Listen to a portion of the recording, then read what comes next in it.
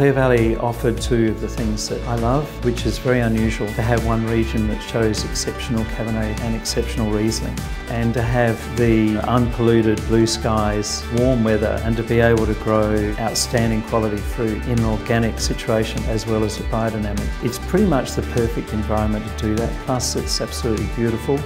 A lot of people think that wine is just a tradition that's been the same for hundreds of years. It's not the case. Everything is changing. It's really got to be directed by the quality and the character of the fruit, and it's really important that I keep that paramount rather than wanting to stamp my signature on it. A truly brilliant wine is what I'd love people to see.